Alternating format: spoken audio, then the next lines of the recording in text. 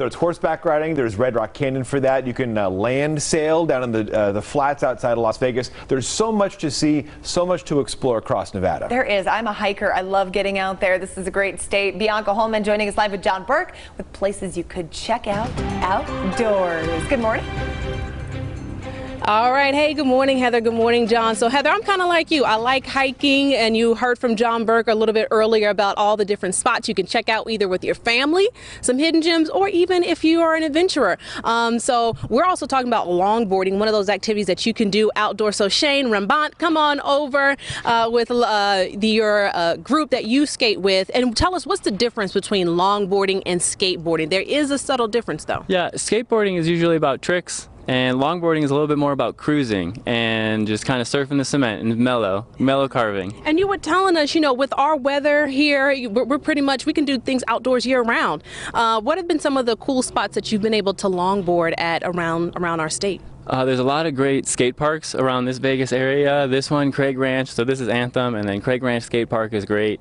We also enjoy bike paths and a lot of mellow neighborhoods. There's a lot of, longboarding is great because you can do it anywhere. It doesn't have to be in a specific area. Yeah. And you were telling me, I mean, he showed me how to get on, so you're going to show me. Y'all, I'm just going to get on the board and he's going to pull me along. Okay, so break down how do I get on the board? All right, so you want to usually put your front foot on first. Okay. And then you can put your back foot on. Yep, that's good. And keep your feet perpendicular. Okay. There you go. And then we're going to start going a little bit. Okay, and I got to hold on to him.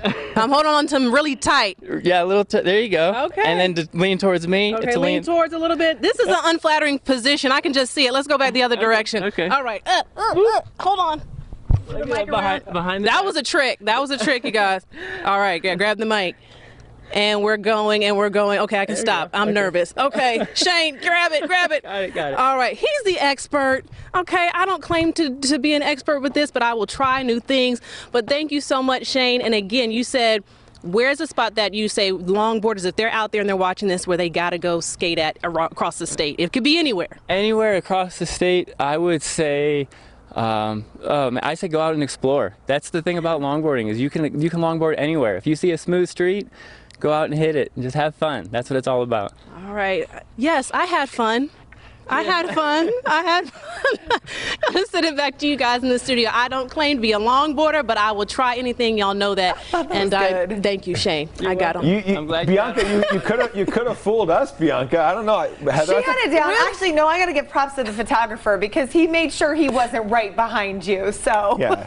Okay, good. He made me look good. Yeah, you look good. You're good, I wasn't Bianca. sure if Armando had a good angle on me. No, you're square, man. You're good. Looked great.